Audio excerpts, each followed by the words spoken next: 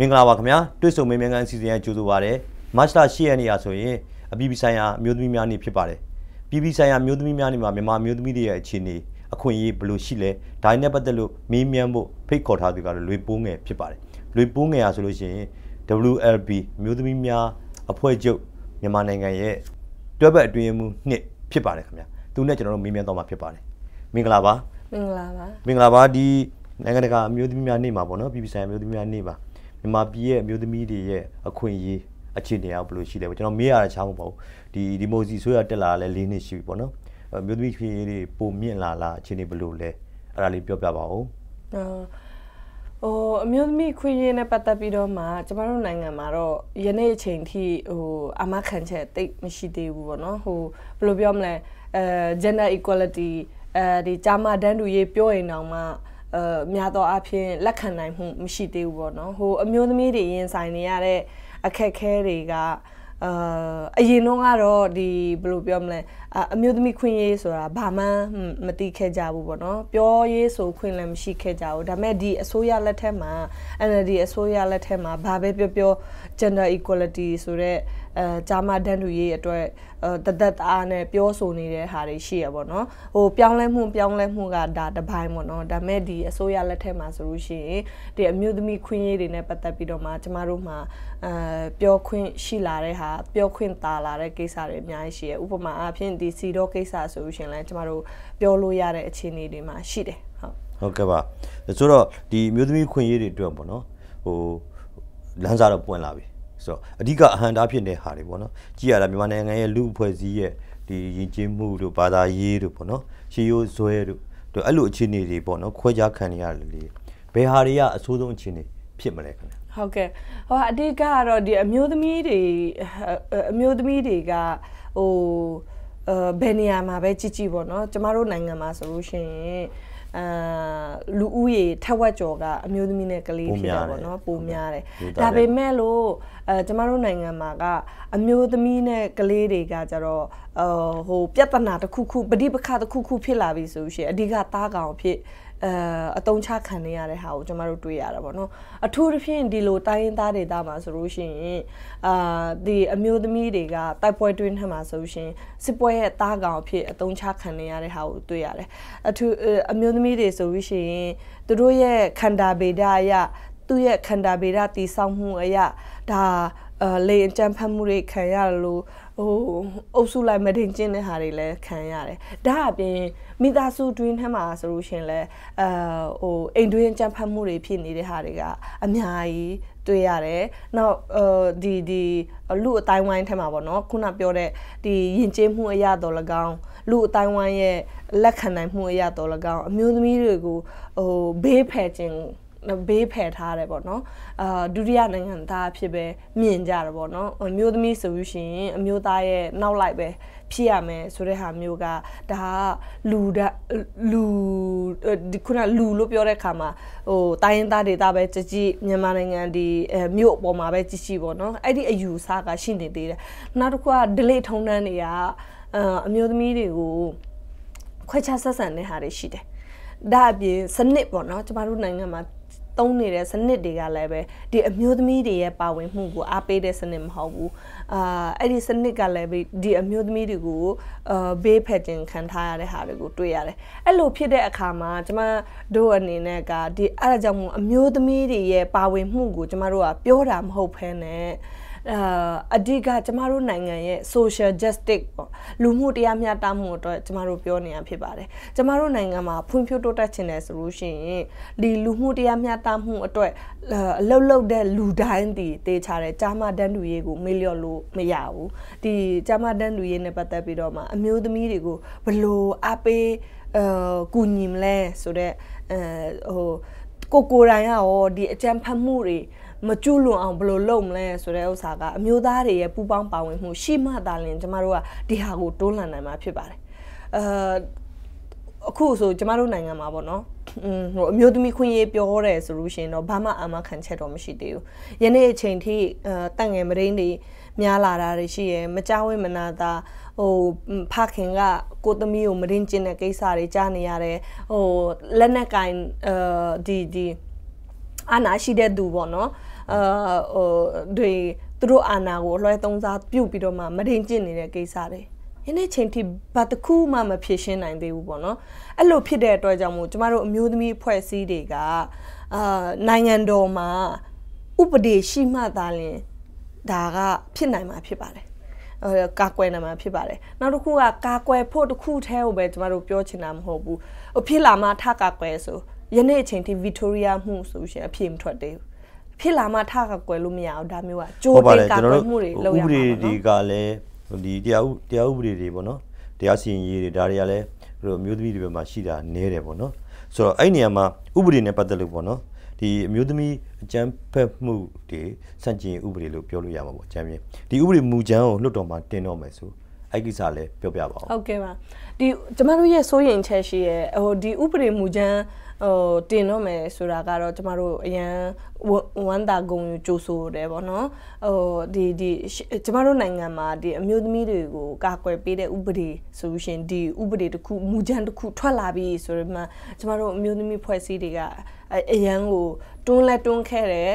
ကြိုဆိုတယ်ပေါ့နော်သို့ပေမဲ့လို့ကျမတို့ပြန်ဖတ်ကြည့်တဲ့အခါမှာဒီဥပဒေမူကြမ်းဒီကျမတို့အထူးသဖြင့်တိုင်းရင်းသူအမျိုးသမီးတွေရဲ့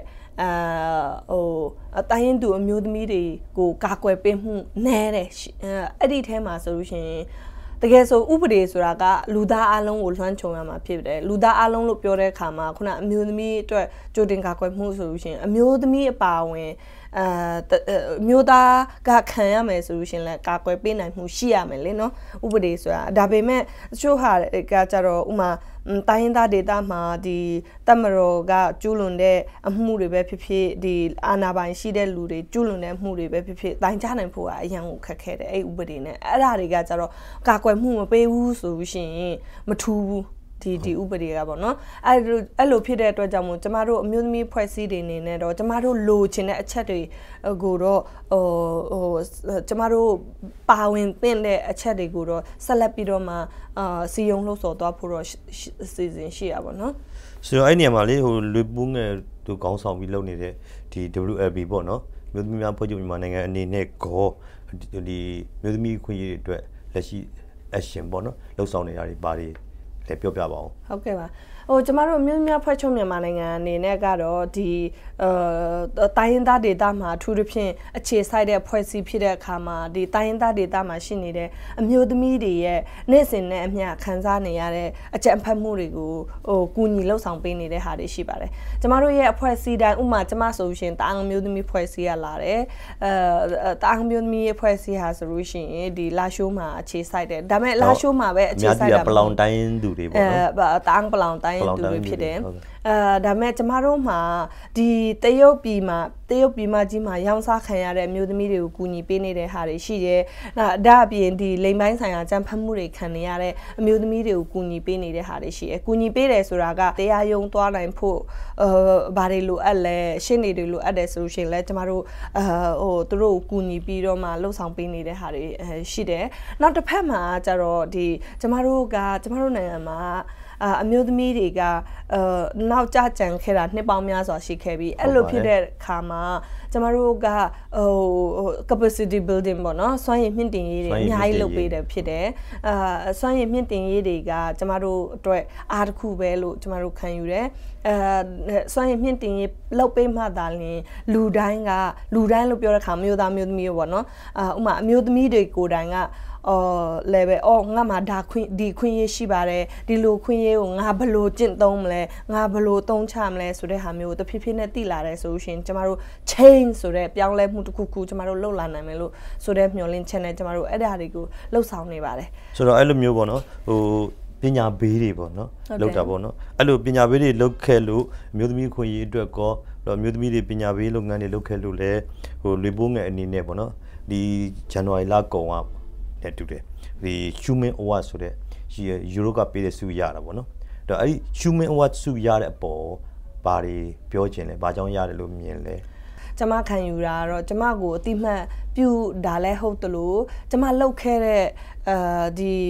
တရားမျှတမှုအတွက်လူခွင့်ရေးအတွက်ရက်တည်ခဲ့တဲ့ကျမလှုပ်ဆောင်ခဲ့တဲ့လှုပ်ဆောင်ချက်တွေကိုအတိမတ်ပြုတာပဲဖြစ်ပါတယ်နောက်တစ်ခုကကျမတယောက်တည်းကိုပဲအတိမတ်ပြုတဲ့ဟာမျိုးမဟုတ်ဘူးလို့ကျမမြင်ပါတယ်ဘာကြောင့်လဲဆိုလို့ရှိရင်ကျမဒီလူဒီမြန်မာနိုင်ငံတွင်းထဲမှာတော့မှတအောင်ပလောင်ဆိုရှင်တော်ယုံတန်ယုံနဲ့လူတွေကမသိကြဘူးခဏခဏမှားကြပဒေါင်နဲ့မှားလိုက်ပလောင်ဆိုတာဘယ်လိုမျိုးလဲဆိုတဲ့ဟာမျိုးမသိတဲ့အခါမှာကျမ minority group ကနေလာတဲ့အတွက်ကြောင့်မို့ဒီလူနည်းစုကနေလာတဲ့အခါမှာကျမတို့ရဲ့လူမျိုးလူနည်းစုကိုလည်းအသိမှတ်ပြုရကြတယ်လို့တော့ကျမယူဆမိတယ်ပေါ့နော်အဲကြောင့်မို့ဒီစုကိုရရှိလိုက်တာဒီကျမအတွက်လူခွင့်ရေးအတွက်အမျိုးသမီးခွင့်ရေးအတွက်ဒီတိုင်းရင်းသားခွင့်ရေးအတွက်ဆက်လက်ပြီးတော့မှတိုက်ပွဲဝင်ဖို့အတွက်တွန်းအားတစ်ခုပဲလို့ပြောချင်ပါတယ်ဆိုတော့အမျိုးသမီးတွေဘဝတွန်းတက်ဖို့အမျိုးသမီးခွင့်ရေးတွေအပြည့်အဝရရှိလာဖို့ပေါ့နော်ဘာတွေစုပေါင်းလှုပ်ဆောင်ကြဖို့လိုမလဲဟုတ်ကဲ့ဒီမှာလေကျမရဲ့အင်ဂျီမှာလို့ပေါ့နော်ဆိုလိုချင်တာကဒီအကြမ်းဖက်မှုတွေနဲ့ပတ်သက်ပြီးတော့မှဘယ်အကြမ်းဖက်မှုမျိုးမဆိုပေါ့နော်ကျမတို့အတူတကွဝိုင်းဝန်းတိုက်ဖို့လိုတယ်တောင်းဆိုဖို့လိုတယ်ဘယ်လူငယ်ဖွဲ့စည်းမှာဘယ်ဖြစ်ဖြစ်ဘယ်ဖွဲ့စည်းမှာပဲဖြစ်ဖြစ်ဒီကြမ်းဖက်မှုတွေနဲ့ပတ်သက်ပြီးတော့မှ zero tolerance policy ရှိရမယ်ပေါ့နော်ဥပမာကျမတို့အမျိုးသမီးများဖွဲ့ချုပ်မြန်မာနိုင်ငံဆိုလို့ရှိရင်လဲzero tolerance policy ရှိရဒီဘယ်ကြမ်းဖက်မှုမျိုးမဆိုကျမတို့ကကန့်ကွက်တယ်စန့်ကျင်တယ်ပပျောက်အောင်စူးစမ်းမယ်ဆိုတော့အဲ့လိုလှုပ်ဆောင်တဲ့အခါမှာခုနပြောသလိုအမျိုးသားတွေရဲ့ပူးပေါင်းပါဝင်မှုလည်းအများကြီးလိုအပ်ပါတယ်အမျိုးသားတွေပူးပေါင်းပါဝင်မှုမပါဖ ne တော့ကျမတို့လိုချင်တဲ့ဒီခုနပြောတဲ့ social justice ပေါ့နော်လူမှုတရားမျှတမှုအတွက်ကရောက်ရှိနိုင်မှာမဟုတ်ပါဘူးဥပမာအားဖြင့်အိမ်တအိမ်မှာကြမ်းဖက်မှုဖြစ်နေရင်တောင်မှဒါတရွာလုံးကိုထိတယ်အဲ့လိုမျိုးပေါ့နော်အဲ့ဆိုဒီရွာမှာဒီလိုအကြမ်းဖက်မှုမျိုးရှိနေတယ်ဆိုတဲ့ဟာမျိုးကရှိနေတယ်ဆိုလို့ရှိရင်ဒါတနိုင်ငံလုံးနဲ့ဆိုင်သွားပြီအဲ့လိုမျိုးပုံစံဖြစ်နေတယ်ဆိုတော့ဘယ်အကြမ်းဖက်မှုပဲဖြစ်ဖြစ်မရှိဖို့အတွက်ကျမတို့တွေကအားလုံးအတူတူကလက်တွဲပြီးတော့မှလှုပ်ဆောင်လူတိုင်းကနေပါဝင်လှုပ်ဆောင်မှုလိုတယ်ပေါ့နော်ဟုတ်ကဲ့ပါကျွန်တော်တို့နောက်ဆုံးအနေနဲ့ပေါ့နော်ဒီကျွန်တော်တို့ရဲ့တွေ့ဆုံမေးမြန်းခန်းတစ်ဆင့် DVB တွေ့ဆုံမေးမြန်းခန်းတစ်ဆင့်ဒီနိုင်ငံတကာမျိုးသမီးများနေ့မမတ်ရဘာများပြောချင်တာရှိမလဲဟုတ်နိုင်ငံတကာမျိုးသမီးများနေ့မှာတော့ဒါ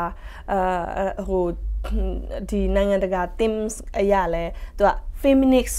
ကိုပြောကြတယ်ညီမျှဖို့အတွက်ကဒီ feminist leadership ဖြစ်ဖို့လိုတယ်ဆိုတဲ့ဥစ္စာကိုကျမတို့ပြောချင်ပါတယ်